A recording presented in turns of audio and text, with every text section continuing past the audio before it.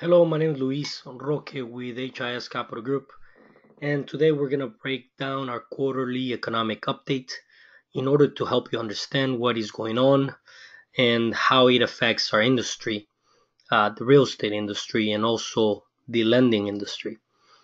The main part that we're going to be focusing on is going to be the housing market, and that's going to be our emphasis. And primarily, we're going to be talking about what's going on with the new construction, why house prices are climbing, what's going on in the rental market with investments, and also with the mortgage industry. So we will look at the overall picture and also some of the examples of other markets and how they're reacting to the demand for housing. So this is the breakdown of the different topics we're going to talk about. As you guys know, we release a quarterly economic update, and this quarterly economic update includes a variety of topics. So we're not going to be covering every single topic of the economic report, but instead we're going to be focusing only in the housing market today. As I said, this is the third quarter release for 2017.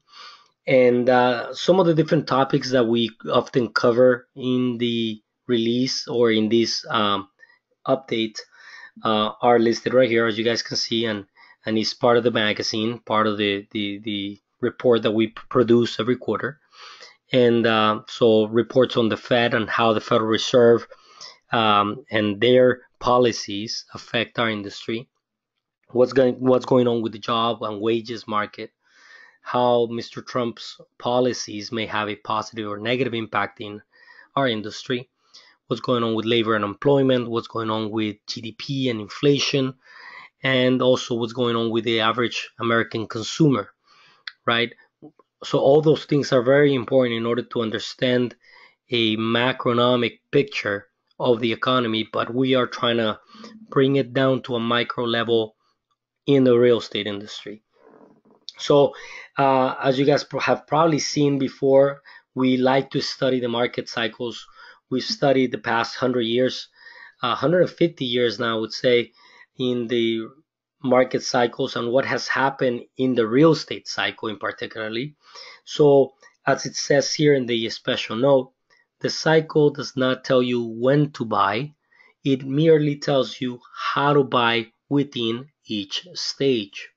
So, we have studied the cycles. We like studying the cycles in order to know where we are. And right now, a lot of good things are happening that allows us to predict where we are in the cycle. And based on what we're going to be talking about, we're going to show you how we are somewhere right here, somewhere in the middle of absorption and growth. And we have seen a full cycle in the past 12 years since 2006, where we were in the growth stage, reaching the peak. We actually reached the peak in 2007, late 2007, early 2008, and that's when interest rates continued to increase. At the time, there was a lot of construction. Population growth was not keeping up with construction, so there was a saturation of inventory. And that's when we noticed that a lot of properties started hitting the market. There were a lot of defaults in mortgages, a lot of foreclosures, a lot of short sales, and all of that, which took time. It took time to get to the bottom. It took about 4 years. Created the real bottom, which actually happened all the way in 2012. So, in comparison to the dark days of the stock market, which were in 2008, they happen overnight. The stock market can go from a 0 to 60 in a blink of an eye. So you can lose it all from one day to another. And that happened to a lot of municipalities, a lot of hedge funds, a lot of pension funds. And these pension funds and municipalities that had all their capital, 401ks, they had all their capital allocated to mortgage-backed securities. The mortgage securities that were uh, um, the collateral for these sophisticated instruments, which were like stocks that were collateralized by mortgages, they started going bad. And when that happened, in the stock market, the impact was significant and it was overnight. In the real estate market, it took a couple years. It really took from 2008 to 2012 to really see the bottom of the market. And so that's a good thing in real estate. I mean, it does not happen overnight. And the good thing is, at the end of the day, if you can hold on, you could have an asset, right? Hopefully, it's not devaluated too much. But what we've seen in the past couple of years is that a lot of that negative equity has gone away. People that were able to hold on into their houses, they have equity now. So where we are right now, which is somewhere between absorption and growth, we've seen the beginning of the growth stages. And where we are right now is going to continue to climb. And the reason is because deregulation promotes speculation and advances asset price acceleration. What this is really saying is that the deregulation of industries promote the speculators or investors to come in and drop more money and invest. And what that does, it actually absorbs all the supply and creates demand. So prices go up. So whenever you deregulate an industry, it usually becomes more competitive. If you deregulate an industry, usually um, it becomes more affordable for everybody to participate, and it increases the demand because everybody is taking the limited supply.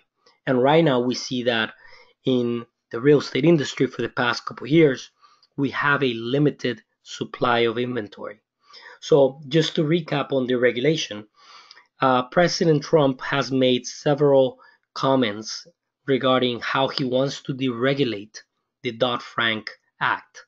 And the Dodd-Frank Act is the one that in 2008, these two senators put the brakes on the lending industry and started becoming the police. They created the CFPB, which is the Consumer Financial Protection Bureau. And uh, also, Donald Trump, with the Financial Choice Act, uh, has threatened to say, hey, I can change the leadership of the Consumer Financial Protection Bureau, and ultimately I can put the brakes on them if they don't do. They don't treat the economy and the industry in general how I believe it should be treated. I mean, it's kind of a catch 22. I mean, you do not want government intervention in when it comes to the economy, but at the same time, you need some intervention and protection in order for the markets to operate safely. And we've seen that regulation has put brakes on the industry, and then when deregulation happens, we see a lot of price acceleration or asset price acceleration. For example, you can see it right now in healthcare. Healthcare is being over-regulated. And in the past, since Obama promoted the Healthcare Act, or the Obamacare as they call it, um, the price for health insurance has actually gone up because it's over-regulated. And what Trump and others have actually said lately is that if we get rid of this over-regulation, it will make it more competitive because he'll bring in the speculators, and then it drops the price. Now, don't think that deregulation drops the price in real estate, because it doesn't work like that. It actually promotes uh, the competitiveness of the marketplace. And the way that it reflects in the real estate industry is by home prices going up. So I hope that makes sense. I don't want to over confuse it, but basically the economic update and the first couple pages, Mr. Sam Ali does a great job talking about all of these things, and giving it also a little bit of the political aspect of it. But we like to connect all of that to where we are in the real estate cycle.